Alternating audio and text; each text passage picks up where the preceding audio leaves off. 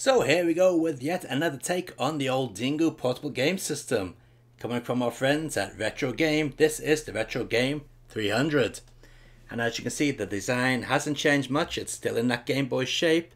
And they are very happy to point out that it's got super tempered glass screen and Omron shoulder buttons. Oh yes, well Omron do make good buttons, so maybe that is something to be proud about. On the side of the box you can see we've got some details here.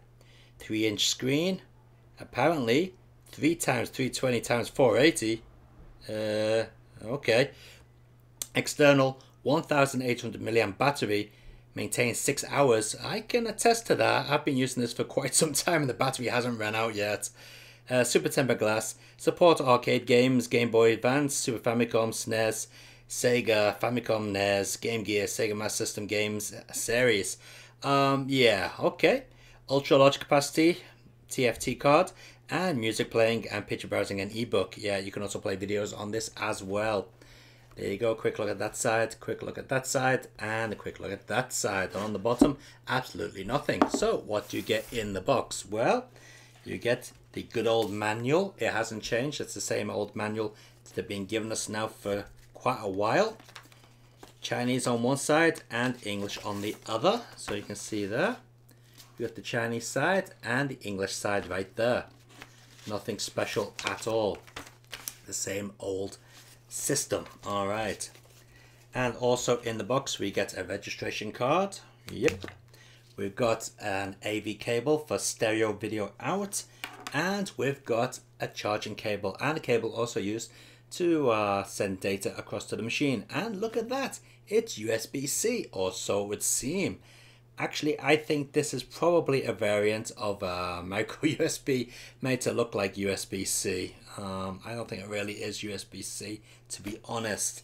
And a little carry pack, which the machine itself came in. Alright, so let's take a look at the machine.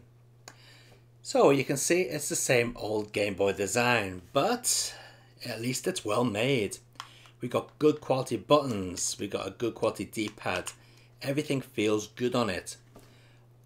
Over here we've got the video out, also doubles as the headphone jack, the power input.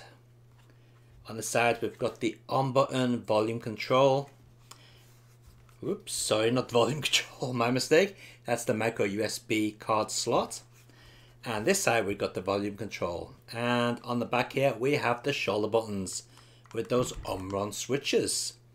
And as you can see there, we've got the lithium ion battery. Alright, so let's take a look at this machine up and running. Apparently this one is vastly improved over the previous models and can play a lot more things, a lot more stable. Let's take a look. Okay, so like previous iterations of this device, this one does actually come with a 60Hz screen. And I'm recording this video in 60Hz so you can see that in action.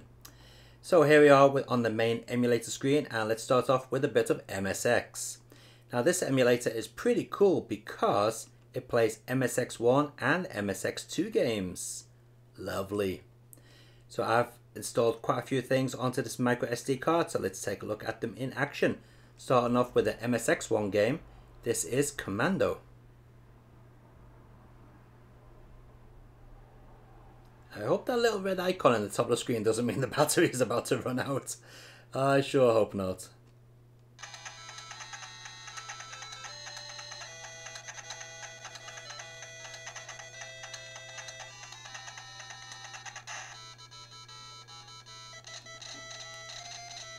And there we have it. That is MSX Commando.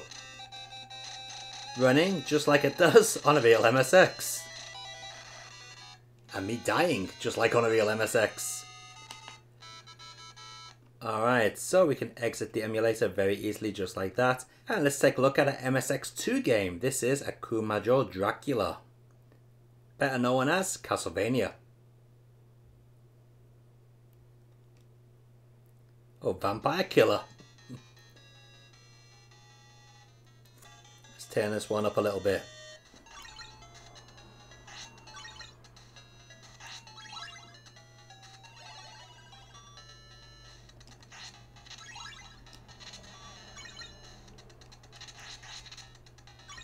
Ooh.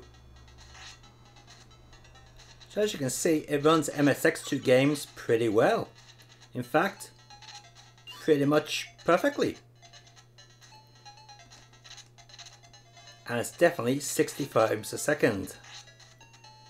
Alright, let's take a look at one more MSX2 game. Okay, Spaceman Bro. A very popular shooter for the MSX2. Now you might be able to see the screen updating on the sides of the image. Don't worry, it does that on a real MSX2. That's how it's meant to look. This is playing just as it would on a real MSX2.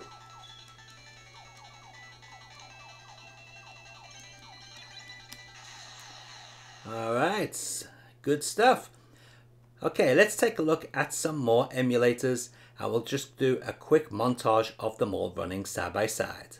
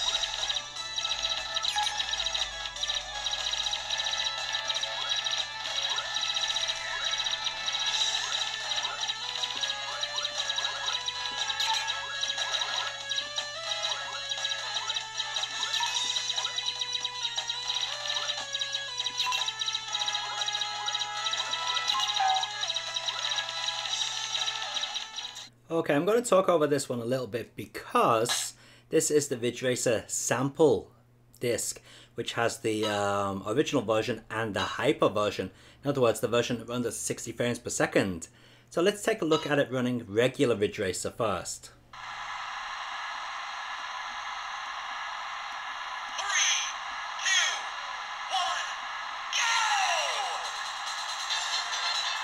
As you can see in the top corner, the frame rate is above 50 pretty much at all times.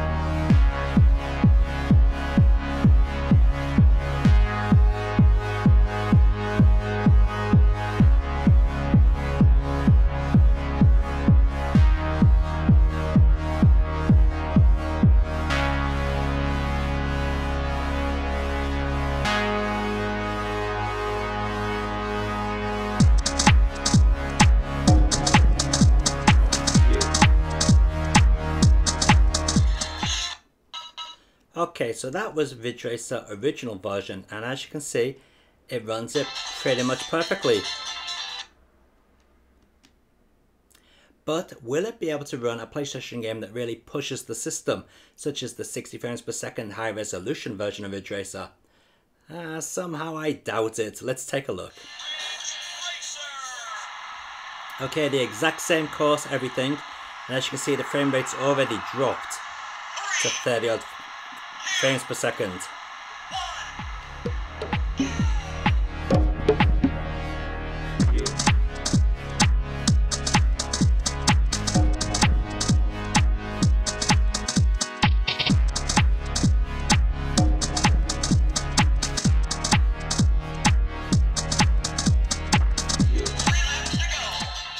So as you can see, it's really bad. So games that really push the PlayStation, this is not going to be able to play them properly.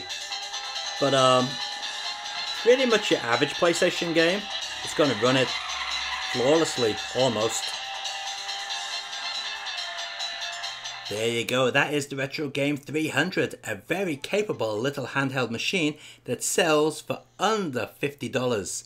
There's a link in the video description down below for this. It's currently $43. That might change by the time you've watched this video, but at the time of this video going live, it is $43 with free shipping. Now, for that price, this is an excellent little device. It even plays PlayStation, not all PlayStation games, but it plays some PlayStation games very, very well. As you saw with Harmful Park and the original Ridge Racer, it's running those at 50 to 60 frames per second. In fact, the only machine it should run, which it doesn't run very well, is the Super Nintendo.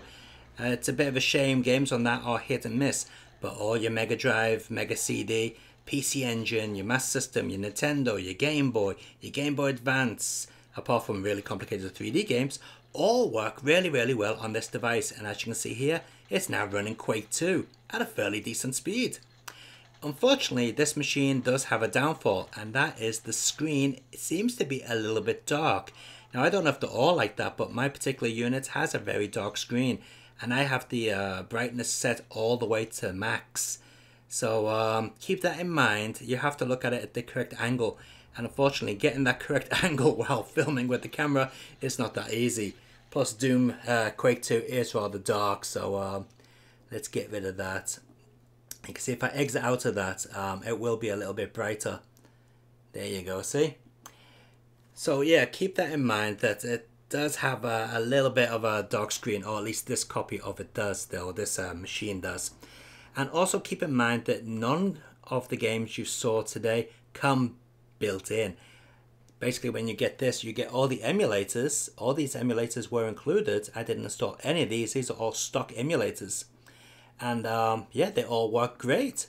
Well, apart from Super Nintendo, that is. So yeah, you will have to get your own games for it, but that's to be expected. So, as for a portable emulation device, thumbs up from me. It's very, very good. Link in the video description down below. Alright, till next time guys, keep on gaming and enjoy your games.